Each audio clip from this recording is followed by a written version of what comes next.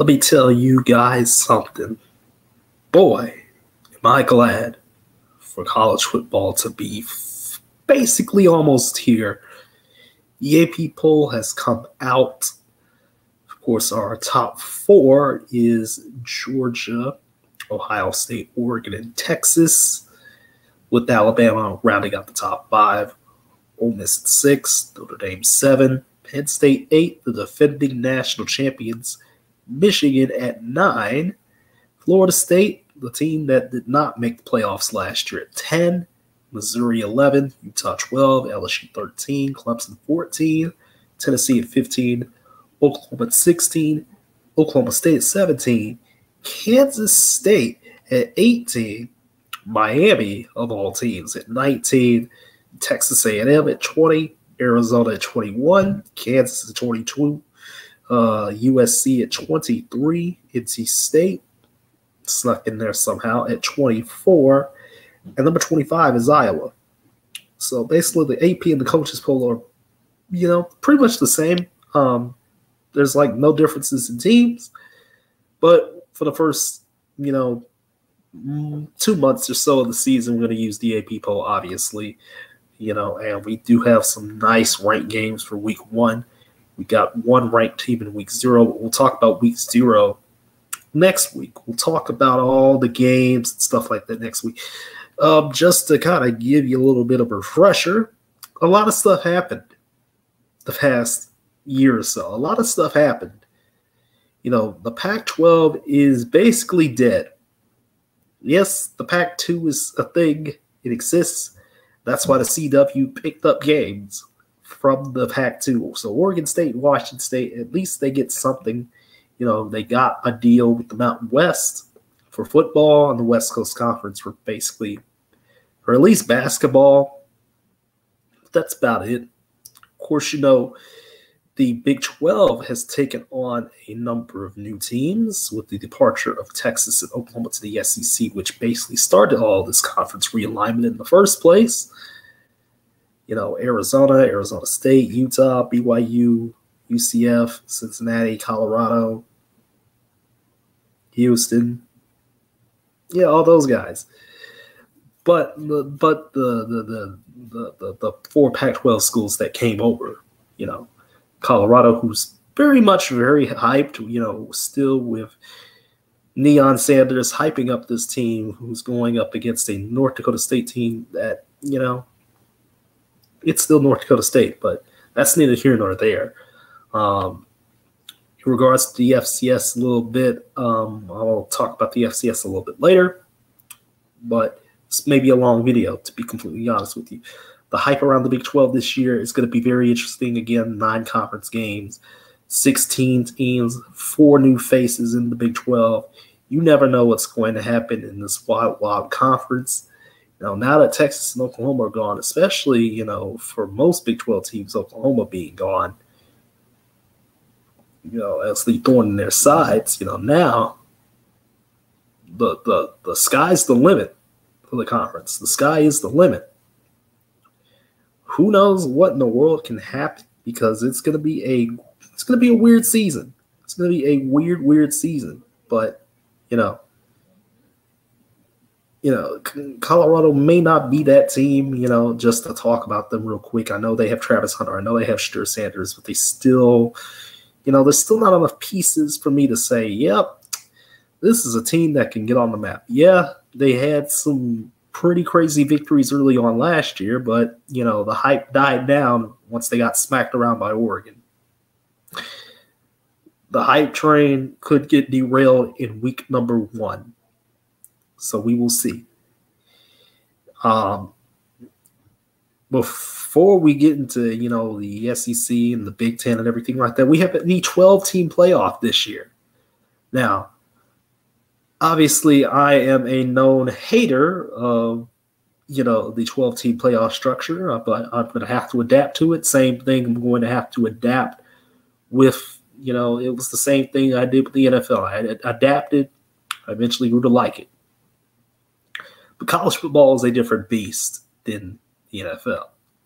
College football is less about parity. It's less about parity and more about dominant teams being dominant. So you kind of figure where I'm kind of wanting to go with this. I wanted an 18 playoff.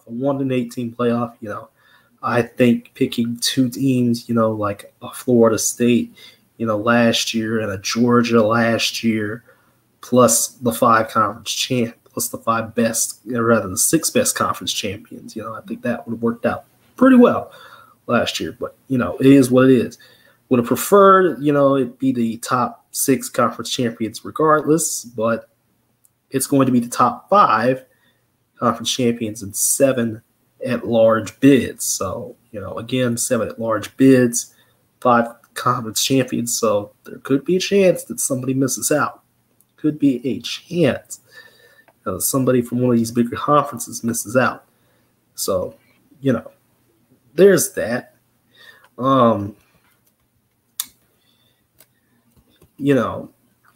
The SEC now is going to be very intriguing with Texas and Oklahoma.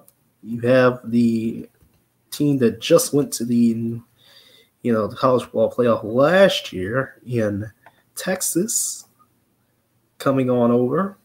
You have a Oklahoma team that potentially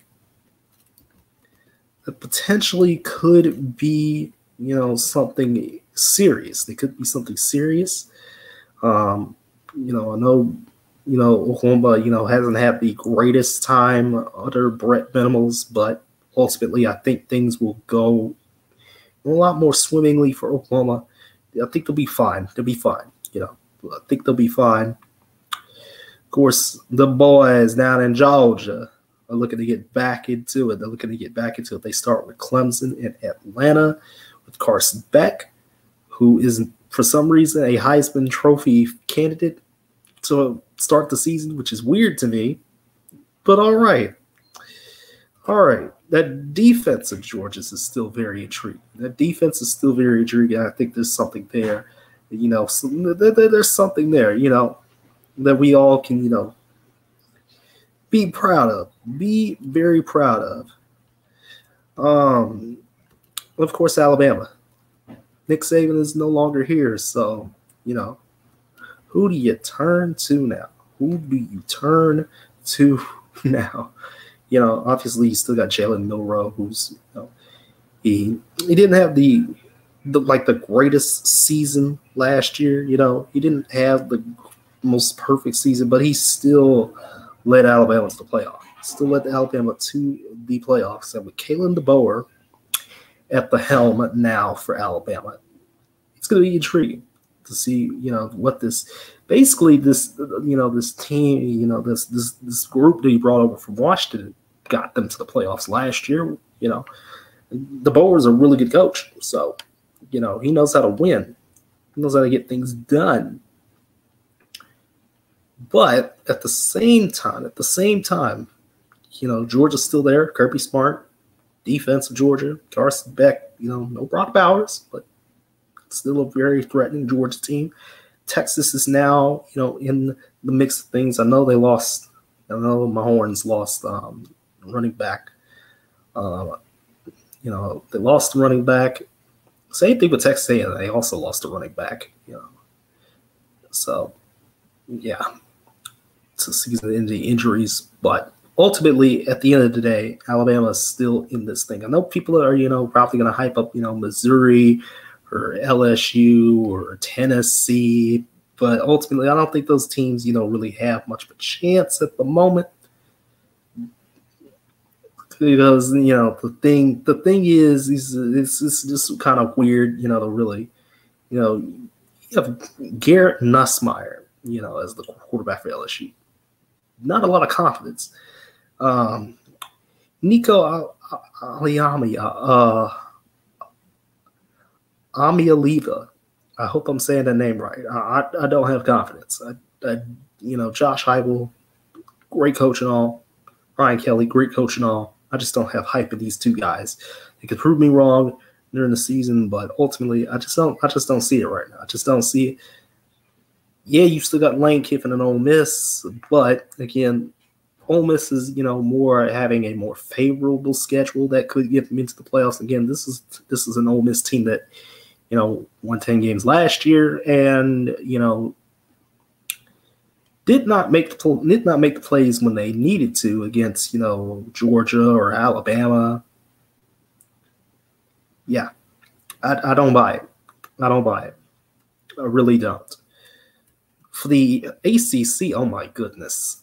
You've added Cal, Stanford, and an SMU team that is not getting money, but is also getting money at the same time. For the first couple of years that they're in the ACC, I don't know. I don't know how this is all working out for SMU, but they had the money and they bought their way in to the SEC. They bought their way in, and kudos to SMU for getting back into the Power Conference. Kudos to them. They got back in. But at the end of the day, it is still a Florida State ACC to lose at this point. Miami has to prove it to me. I just don't see it right now. I just don't feel it. Clemson had a bad year last year. They're going back to being a Clemson team that wasn't the greatest. Florida State now has DJ Uiagalelei, a quarterback, which is crazy. Crazy stuff. Again, that transfer portal is insane. The transfer portal is very much insane. I genuinely do not know how the transfer portal got out of hand like this. I don't know how it got out of hand. I don't know at all how it got out of hand. At all. It's crazy to me. It's really, really crazy. It's really crazy how it just completely got out of hand. But yeah, I just don't see it.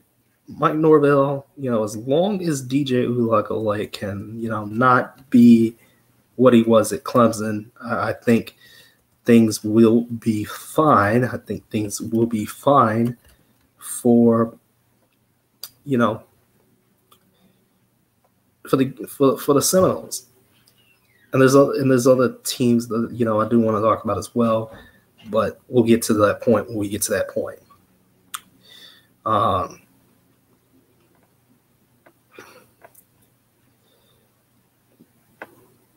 Let's see, the Big Ten. Yeah, the Big Ten. So, the defending champions. Now they have Alex Orji, quarterback, no Jim Harbaugh. He got suspended by the NCAA anyway, but quite an irony is that, he's going to show up at, some of the games anyway. So now Sharon Moore will take over for the Wolverines. It's going to be intriguing to see, how in the world is this team going to, how in the world is this team going to, go back to college football playoffs with, without the pieces, of last year. I don't know. I don't know, man. You tell me. But yeah, this is Alex Orji's team, and Donovan Edwards will be right behind him. So, but Ohio State is the presumptive favorite with Will Howard at quarterback. Now, Will Howard, has been pretty interesting over the past couple of years. Pretty interesting. He's not a quarterback that I would say, really, he's that guy. But he makes big plays when it matters. But he also makes mistakes when it matters too. So I wonder if Ryan Day, can get those kinks sorted out for him. But I don't know. We will see. Again, I'm not confident in a lot of quarterback classes, for various reasons over the past couple of years. And I've said this time and time again when it comes to, I don't talk about the NFL draft at all, once the NFL enters the offseason. But, a lot of quarterback classes to me over the past, 5 or 6 years have felt really, really weak. And I fear that's going to be the same thing, again, But I don't know. For Penn State, Drew Aller is still here, but Penn State has to get over the hump. I feel like the biggest hurdle, if this were the 4-team, playoff era still, we could talk about Penn State, trying to get over the hump of Ohio State and Michigan again, and they have to do that again. But all Penn State has to do is win, like 10 games. All they need to do is just take care of business. But the Big Ten has added 4 newcomers. 4. The team that went to the national championship last year, and Washington no longer has all the guys. Kalen DeBoer is gone. Michael Penix Jr. gone.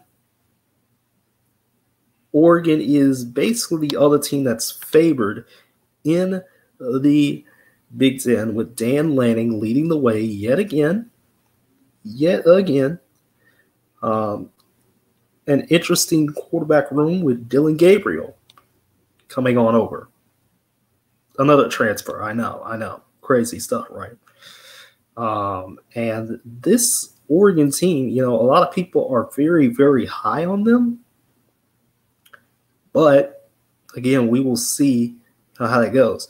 USC still, USC has been added along with UCLA and, again, Washington, Lincoln Riley and company. I wonder what they're going to do this year. They gotta get it together. They've had some interesting results over the past few years with Riley.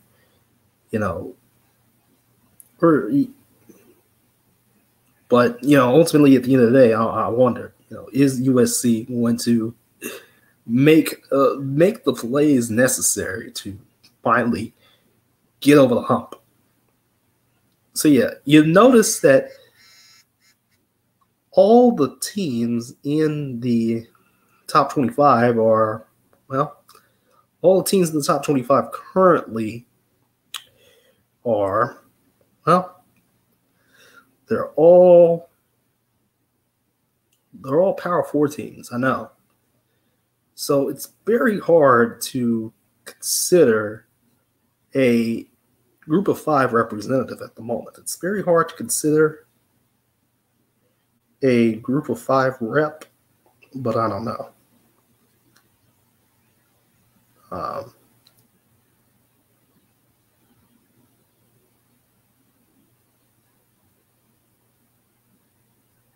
It's very hard to consider a Group of 5 representative, but I just don't know right now, I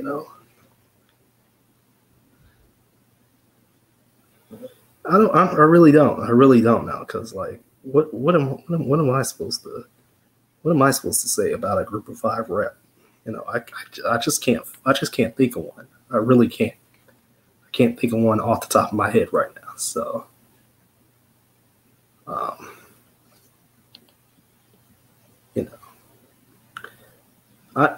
do you guys know who to pick? Because I genuinely do not know who to pick. For the G5 rep. I'm just gonna go out on a limb and say it. I'm just gonna put them in. Gonna put them in here, and I'm just gonna, really kind of wing it here with my G5 rep real quick. And my G5 rep is Boise State. Again, I just don't have a strong, set of confidence in the Group 5 this year, because this is really, again, the transfer portal has kind of made things a little bit weird. So forgive me if I'm thinking, something completely stupid. But a lot of people are saying Boise State, so I'm just going to have to go with the bandwagon here. I don't know what to say. So I'm going to, again, state my, Power 4 champions real quick. Again, first up is Florida State. That's extremely obvious. I do not have confidence in the ACC. In fact, I think the new additions will struggle. Stanford is not that great. Cal's not that great, and SMU really should be here, but they are.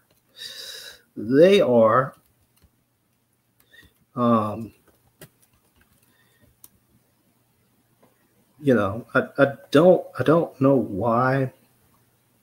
I don't know why, you know, anybody could consider anything else. But whatever, man. Whatever. Um,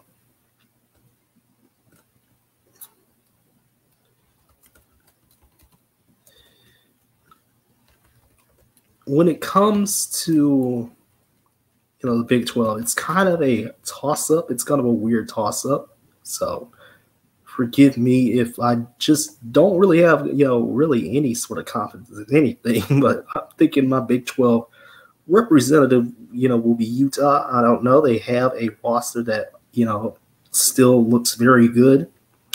I think that will be enough to get over the hump of other other teams in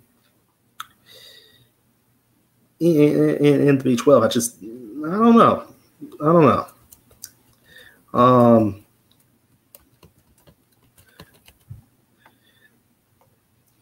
The SEC is going to be, I feel like this year it will be Georgia. I know. I really wanted to pick my Longhorns, but I think, the Michigan game is going to be a big, it's going to be a big key factor into really kind of figuring out things, because at the moment, I just don't know. I just don't know. Because the SEC is going to be very hard to really kind of, pick and choose from. So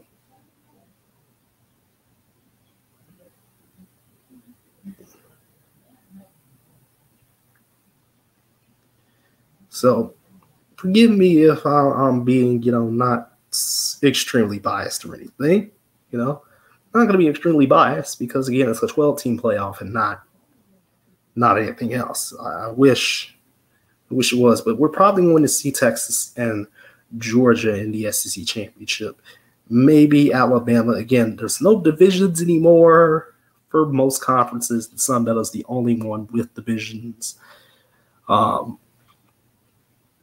So, who can match up with Georgia? I think Texas will be the team. And I know, again, Texas still has some questions on defense, because they really got smacked around by Washington in the CFP last year. They really got smacked around. But, I don't know. We'll see. Again, the Big 12, again, like I said, I think Utah will be the representative coming out. But I think the other team that will come out of the Big 12, and we'll talk about my other playoff teams in a moment, will be Oklahoma State. I feel like they got, the team that can kind of compete. I feel like the Big 12 is clearly the third best. A lot of people consider the Big 12 the third best conference, right now. So I feel like if that's going to be, that. For the Big 10, again, I feel like it's going to be Oregon versus Ohio State. Now, I don't know why people are so high on both of these teams, but at the end of the day, I feel like Oregon has the materials. They look like the team that could be a powerhouse in the future.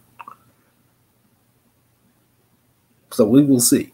Again, because not only because it's kind of hard to really talk about the G5 because of the NIL stuff, kind of making things kind of weird. And then there's just not really a team that kind of separates themselves from the pack at the moment. A lot of people are saying, oh, well, it could be a team from the American. Again, like Army joined the American this year. That's crazy, I don't know. The Conference USA is still, bottom of the barrel conference. So you can't really trust them. The MAC, not that great. The Mountain West could be interesting. They got a lot of Power 5 matchups in week 1 that are worth watching. And we'll talk about those, when that time comes. But again, I just don't really have, much. And for whoever, I don't know who's going to face off against Florida State. Maybe Louisville again. I think Louisville could face off against Florida State. I'm just not confident in the ACC at all. Clearly at number 4 behind the SEC, Big Ten, and Big 12. I feel like Florida State should easily take care of business, and take care of that stuff there. So there's also Notre Dame. So, I know what people are going to say. Well, Notre Dame, isn't really that, that good. They aren't that great or anything. It's Notre Dame. It's Notre Dame. What is Notre Dame going to do? Notre Dame is going to do Notre Dame things. And by Notre Dame things, I mean they should take care of business pretty easily with the schedule they have. Their quarterback is going to be Riley Leonard, and he's a pretty good quarterback. Again, Notre Dame returns a lot of key pieces. They were pretty interesting last year, and they could be pretty interesting again this year. And the schedule, again, is pretty favorable for them. Pretty favorable to where they could win 10 games. And really, all you need is 9 or 10 wins now. Again, due to the 12-team playoff, Notre Dame, if they were a 5, 6, 7, or 8, they would get a home playoff game, and that's it. They would not, they would get a home playoff game because they're not in the conference. They only get a top 4 spot. So the fact that Riley Leonard transferred over from Duke is going to be something to watch over the course of the season. So yeah, why don't we just reveal my other playoff teams right now? My other playoff teams are as follows: Texas, Alabama, Ohio State, Ole Miss, Notre Dame, Michigan, and Oklahoma State. Now, I kind of wanted to be a little bit more balanced than other people. I know, again, a lot of people are going to, try and put, basically pretty much every, a lot of SEC and a lot of Big Ten teams in. But I think we're going to get a Notre Dame sneak. I think we're going to get an Oklahoma State sneak. I think we're going to get at least another Big 12 team or Notre Dame coming in, or maybe even potentially an ACC team. But a lot of these spots are going to be held up by the Big 12, or rather by the Big 10 and the SEC. That's just facts, with the way the 12-team playoff is structured. Similar to the FCS. That's kind of how the FCS does it, with the way the playoffs works. As you all know, there's going to be a lot of, FCS teams in the playoffs, from like 2 or 3 conferences, and then the rest have like one bid. So, it's kind of hard to really, talk about the playoffs because, again, it's so weird that we went from 4 to 12, like that quick. So I know what you're thinking. What about my Heisman Trophy winner? I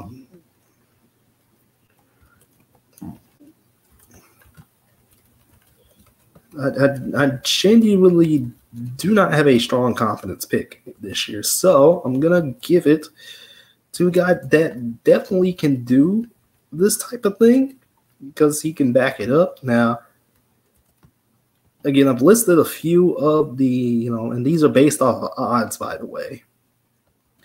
So I've listed a few of the presumptive candidates, but ultimately, I just feel like this award should be pretty easy, and it should go to Dillon Gabriel pretty easily. Like, I'm not confident in the rest of these picks. Jackson Dart, are you serious? Now, Quinn Ewers, he's good. I just don't see it. I just don't see it. I feel like Dillon Gabriel's the best candidate here. Will Howard, somebody must be smoking something. Will Howard as a Heisman candidate. This should be Dylan Gabriel's to take, no question. Talented, star-like in nature.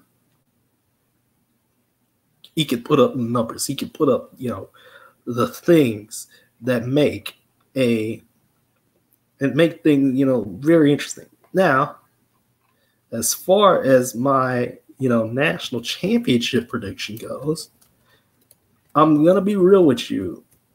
The 12-team playoff is hard to predict. It's going to be hard to predict when we get to December 8th. It's going to be very hard to really, kind of soak it in that, oh, yeah, this is happening. Now, a lot of people are going to say, oh, well, you're just saying this and that and yada, yada, yada. But I'm going to go with the team that I feel the most confident in.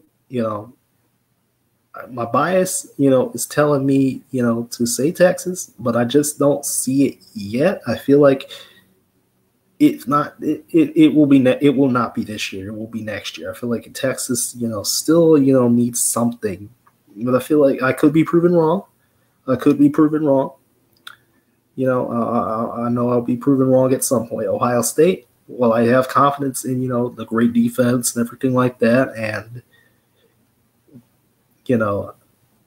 I'm just still kind of mixed on Will Howard, to be completely honest with you. I think Dan Lanning is building something crazy. And so my national championship prediction is going to be the Oregon Ducks winning their first title.